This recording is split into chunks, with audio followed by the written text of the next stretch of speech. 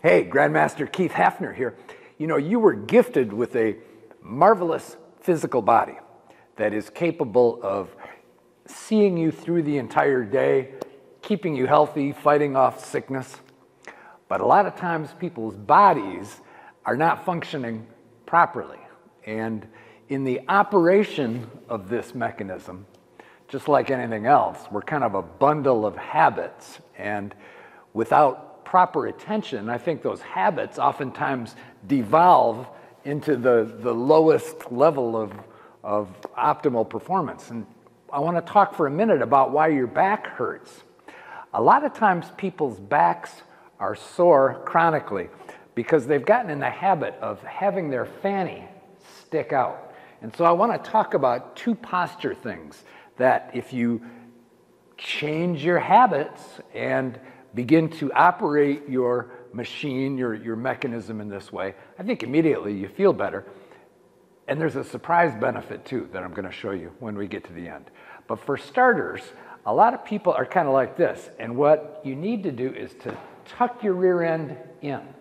And you can kind of think about it like tucking your rear end in, or another way to sort of visualize this or to practice it is to think of your hip bones pushing them forward like this. Being like this puts a lot of strain on both your hamstrings and your lower back. So number one, tuck that fanny in, push your hip bones forward like this. The other thing is to imagine that you've got a handle right here on your sternum. And imagine as though somebody came along and took that handle and sort of pulled it up at about a 45-degree angle. So what that does is just raises your chest and kind of projects it out a little bit.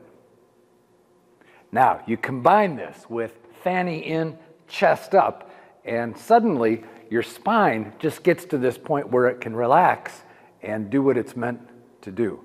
If you have back pain and you develop these habits, I think you'll find that it helps a lot.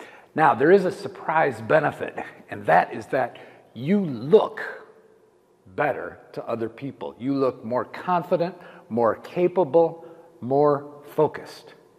And then it doesn't just stop there, because the minute people start to perceive you in that way, and remember, we read body language cues all the time. Every person you run into, you know how this is. If you see somebody stand like this, you know something's not right. And so the minute you improve your posture and you develop a better command over your body language, people start to respond to you differently, and that changes how you feel inside. Learning to operate your physical body in powerful ways enables you to feel empowered and alert and ready for anything that comes your way.